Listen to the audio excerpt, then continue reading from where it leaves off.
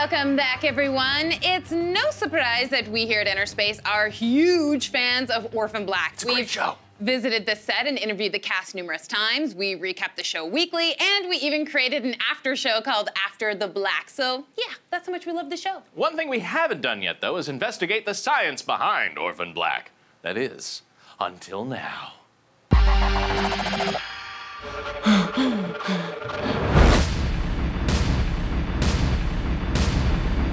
Well, we all love Orphan Black because of how dramatic and, well, awesome it is. But what about the science of Orphan Black? How accurate is it?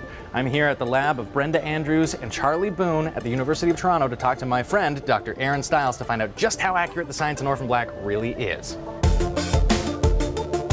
Dr. Erin Stiles is a molecular geneticist who works with baker's yeast because its genome is surprisingly similar to that of humans. She also gave me a lesson on cloning 101. So cloning is basically just making a copy of something. How do you clone something? Like, how do you take the essence of life and just say, oh, we're gonna copy that over there now? Like, how does it happen? One of the things that we do in this lab a lot is cloning fragments of DNA and putting them into other cells.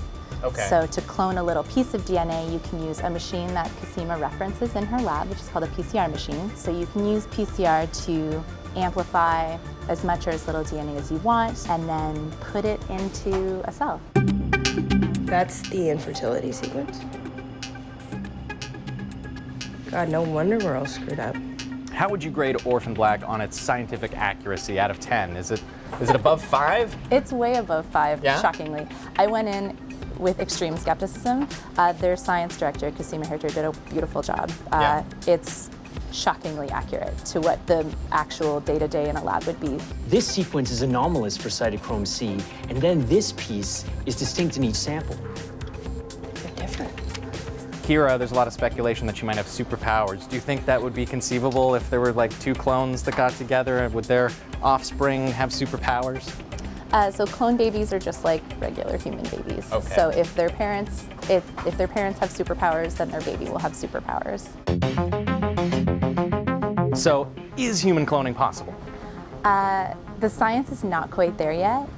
Theoretically, it's almost possible, though. If we can clone a sheep, why can't we clone a human? What makes us so special compared to a sheep? Cloning Dolly the sheep, for example, she was one successful effort out of almost 300 attempts.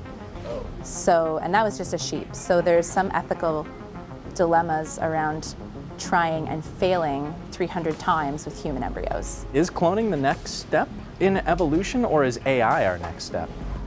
I think it would depend who you ask that question to. If you're asking a computer geek, they're going to say AI, and if you're asking a biologist, they're going to say cloning. The flip side of that, though, is the more times you copy something, ostensibly the fewer times you're mixing it up. So it could equally be considered a step backwards to only clone. Or we've got like a perfect example that we do want to clone. Absolutely. Like Beyonce or something. If we had a world of Beyoncés, we would be in our most evolved form. Yeah.